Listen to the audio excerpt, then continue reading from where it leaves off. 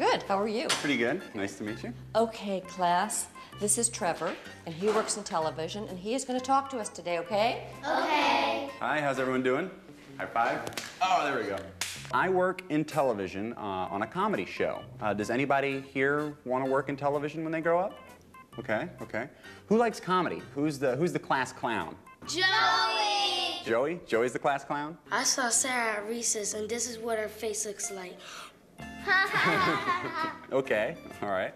I want to be an astronaut.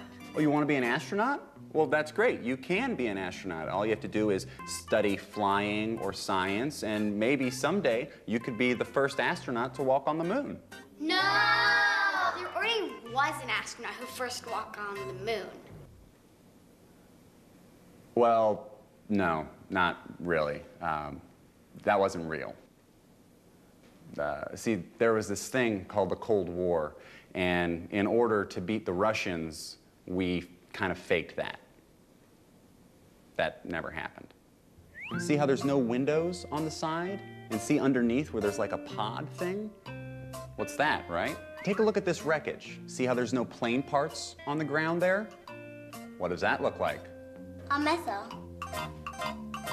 You see, President Bush was in a secret society at Yale called the Skull and Bones. His dad was too, and they all worship Satan. President Bush worshipped Satan?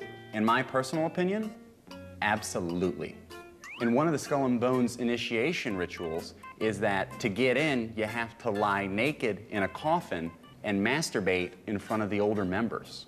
But the really messed up thing is that since former President Bush, Bush Sr., was also a member, he requested to be there to watch his son's initiation.